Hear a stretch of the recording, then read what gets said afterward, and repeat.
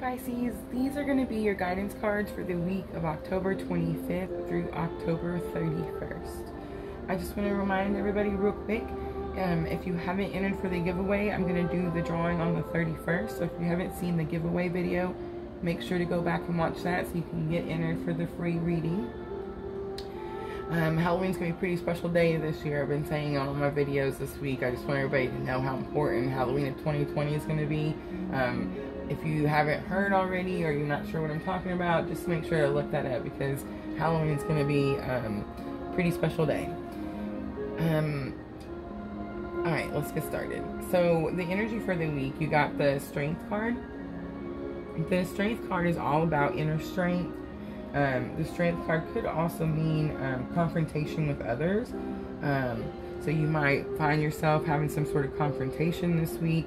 But I feel like as an energy, it's saying that you might need to use your inner strength maybe to not have confrontations this week. Or to stay away from them. So a challenge or an obstacle that you might face this week, you got the Nine of Swords. The Nine of Swords is about mental anguish. It's about being finished, being done. There's been a lot of anguish, a lot of fears, a lot of frustrations, but it's about letting go. So I feel like as an obstacle or challenge you're facing this week, you have some sort of frustrations or fears. Something's making you restless and you're not able to rest, but you're needing to let that go. And then a lesson that you've already learned that can help you with this challenge or obstacle, you got the Knight of Swords. So the Knight of Swords is usually, it says speedy situation or finish. The Knight of Swords is usually it says someone who speaks quickly, but it's also I'm sorry, a lifestyle change. It's something's changed pretty drastically, not something minor. It's a lifestyle change. So I feel like it's in your already learned lesson.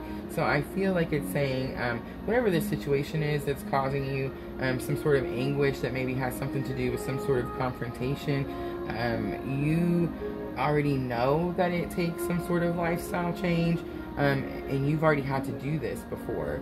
So I feel like that's just telling you you need to let this go. You've had to let this go before. And then your outcome for the week, you got the Five of Swords. The Five of Swords is about not all is lost. There is some sort of argument, disagreement, battle, some confrontation might have happened here, but you do see the two people walking away. There's two swords on the ground. You're still standing here. You still have the three swords. It does look like there's hurt feelings. Something has upset someone, but you come out on top of the situation this week. Alright, Pisces, so your guidance card, you got the Queen of Water.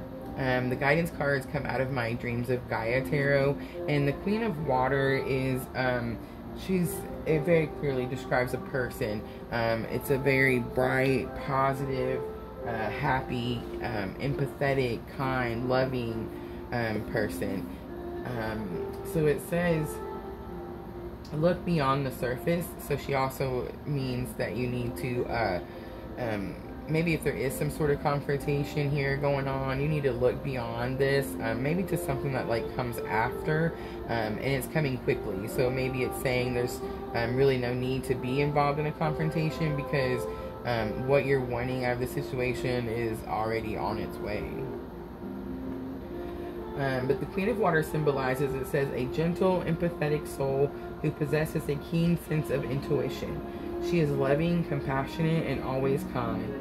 She knows when something is wrong, when a friend is hurting and in need of comfort or counsel. She is naturally in tune with her emotions and the emotions of those around her. It is this natural connection and gentleness that draws people to her. When the Queen of Water appears in your card, she signifies a very affirming and positive energy, for she is the epitome of love in all its forms. Take heart and know that bright days are coming.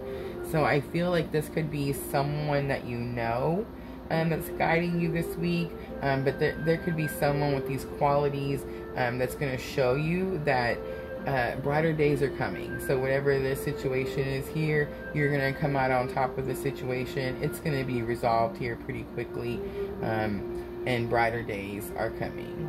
So I feel like that is your guidance for the week, Pisces. Have a great week. Thanks.